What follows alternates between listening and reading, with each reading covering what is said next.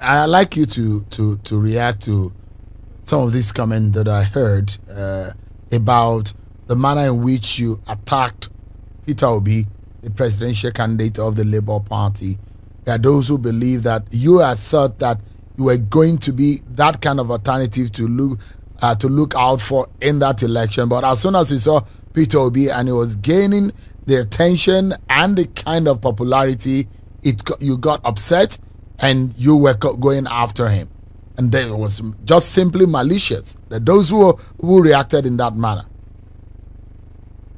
You see, the best way to judge this is to look at you, Sheon Okimbaloye. You run a political show every night in Nigeria for almost 5 days. How many times did you interview me? Probably 3 times at the election. So when was how many times did I have to talk about Peter Obi?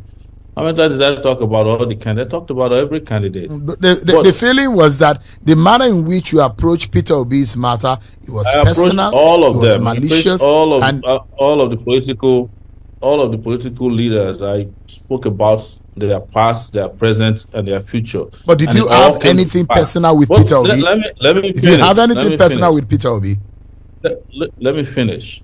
I have nothing personal against him. In fact, were it not for me, Peter Obi may not have become a candidate of the Labour Party. And I've said this to you on your show before, that it was our Court of Appeal records, unpublished, you study law now, that was used by Femi Falana to get Peter Obi a spot as a candidate when the Labour Party was, falling apart. I was one who provided the documents to Peter Obi's lawyer, Femi Falana. You can find that. And it's not the first time I helped Peter Obi. When he was governor and Obasanjo then wanted to remove him, I helped using Sowore reporters to expose all the plots against him. So you can ask him all this. How would I get upset about a candidate that I know is going to end up the way he ended? No, because the feelers, and I'm reflecting this like a mirror. I'm reflecting the feelings of some people to you that what happened to Peter Obi. Now what happened? Ask me that. You always ask me. No. I'm asking you again. These elections are over. I mean that those who believe that what you saw in Peter Obi was what Sowore wished for himself, but he couldn't get. No, I don't wish for myself what Peter Obi had. I don't wish for a movement that is not real. That's never been me. What do you mean by it's not real? The obedient movement is not real? If they were real, why was it that when they were cheated, they couldn't raise a finger? Come on now. I've said this publicly. I'm probably the only reason why you kept repeating this is that they were able to, the obedience movement, or some of them, not all of them, were able to scare a lot of people, particularly on social media. A lot of people were afraid of them. I was not afraid of them. I spoke my mind about Peter Obi, regardless of what they did to me, regardless of the abuses, the insult. No, that's probably what you keep referring to. So if I speak about Tinubu doesn't talk to anybody. He doesn't even come to debates.